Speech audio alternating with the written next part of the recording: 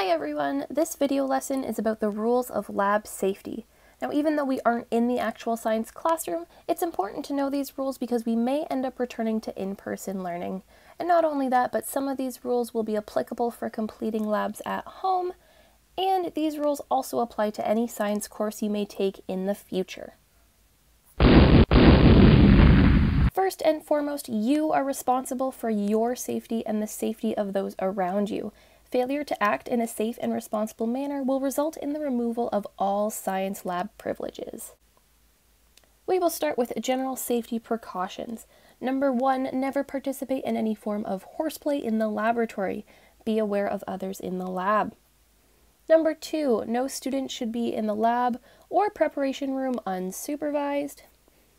3, be prepared for the lab by reading your procedure for any safety precautions.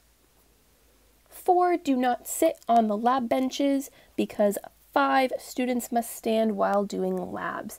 Now this is necessary because we don't want any chemicals falling into our laps, and we want to be able to move out of the way quickly if a spill were to occur or if a flame were to get too large or anything like that.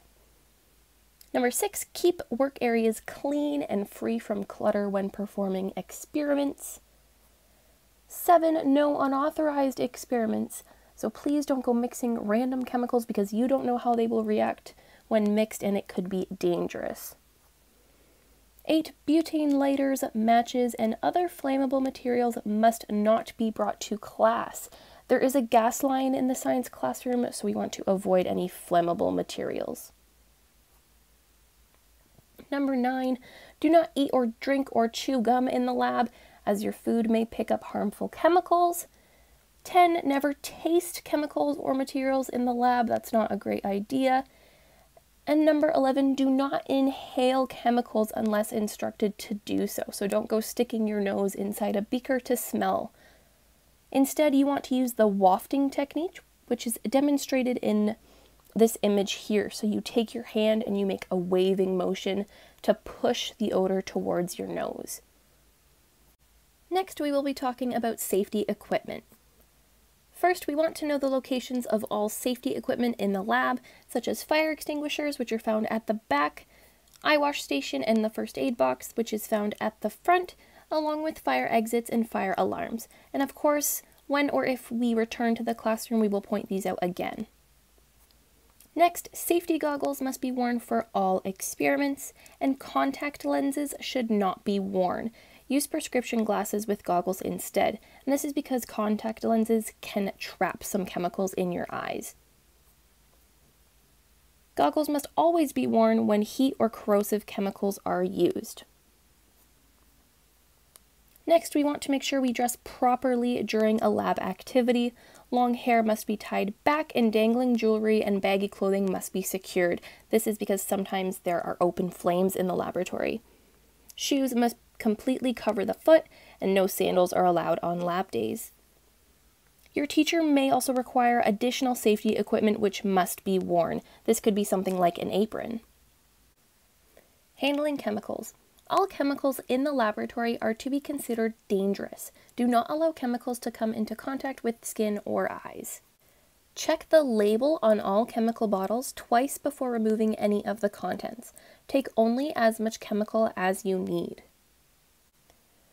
Never return unused chemicals to their original container. Dispose of chemicals as instructed by your teacher. No chemicals go down the drain. Once again, dispose of all chemicals as instructed by your teacher. Never remove chemicals or other materials from the laboratory area. Look for WHMIS or HHPS symbols on containers. We will be talking about this more on the next few slides. WHMIS stands for Workplace Hazardous Materials Information System. It's an international system that provides workers with complete and accurate information about hazardous products. They use symbols, labels, and safety data sheets, or SDS, to keep people informed. Now we will be going over the symbols that make up the WHMIS system. And once again, that stands for Workplace Hazardous Materials Information System. So the first symbol is the flame, and this indicates a fire hazard. These materials or products are prone to easy ignition and can burn rapidly, so they should be handled with extra care and be kept away from heat and open flames. Next, we have another flame, but this one is over a circle, and this means that there are oxidizing materials that readily give off oxygen or other oxidizing substances, and these can be severe fire and explosion hazards. This next symbol indicates corrosion, which means that the material can chemically react to metals, skin, or eyes, harming them in the process. Next, the exploding bomb symbol indicates a reactive substance that risks combusting or exploding. The symbol with the person indicates a health hazard, so the substance may cause serious health effects. The gas cylinder symbol means that there are gases under pressure, which also means there is a risk of it exploding. Materials with the skull and crossbones can cause death or toxicity with short exposure to small amounts, and this can be through contact with skin, by inhaling it, or by swallowing. Next, the exclamation mark means this substance may cause less serious health effects or damage to the ozone layer. And finally, this symbol with the black circle indicates a biohazardous infectious material, and these include organisms or toxins that can cause diseases in people or animals. Next, HHPS stands for Hazardous Household Product Symbols. So the Canadian Hazardous Products Act requires manufacturers of consumer products to include a symbol that specifies the nature of the hazard and also if it is the product or the container that is hazardous. Each symbol is made up of a picture and a frame, and the picture tells you the type of danger, whereas the frame tells you whether the product or the container is dangerous. So these symbols are shown on this slide, and note that the octagon shows that the product inside the container is dangerous, whereas the triangle shows that the container itself is dangerous. So first we have corrosive. This once again eats or wears away other materials, including your skin. Next we have explosive, so this is at a risk of exploding. We have flammable, so this ignites if it's exposed to heat or flame or sparks. And finally we have poisonous, and this may cause sickness or death if swallowed. Next we are going to be talking about handling glassware. Do not use dirty or chipped glassware. Broken glass must be reported to the teacher, who will give instructions for cleanup and disposal. There is a designated glass disposal container. Do not tightly stopper a flask where a gas is being created. It could explode due to the pressure.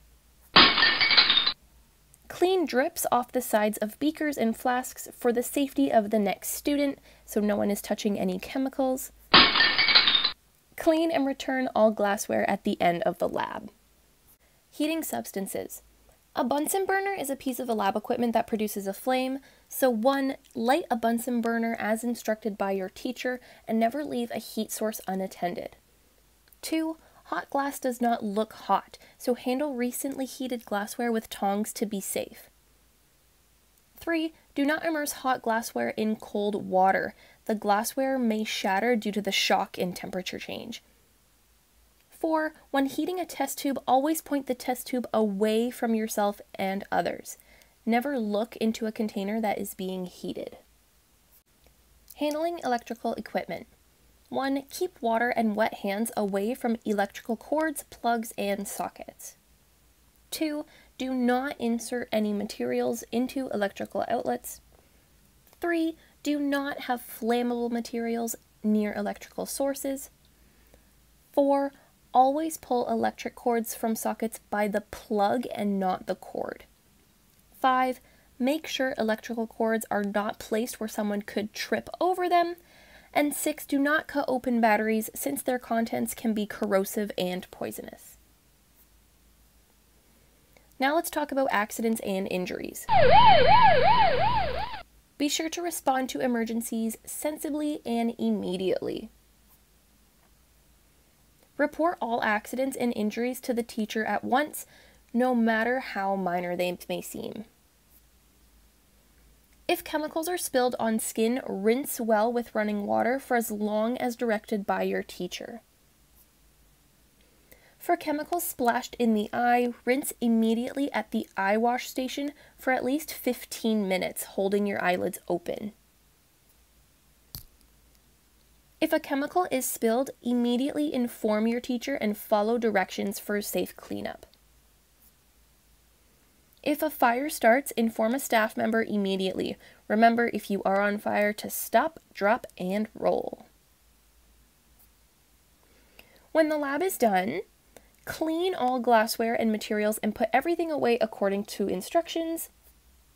Wipe down the lab benches. Dispose of chemicals and materials only as instructed by your teacher. Sinks should be cleaned and should not contain any solid material.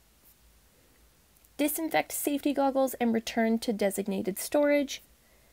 And finally, wash your hands with soap and water. Remember, if you're not sure about something, ask your teacher. This concludes the video lesson on lab safety.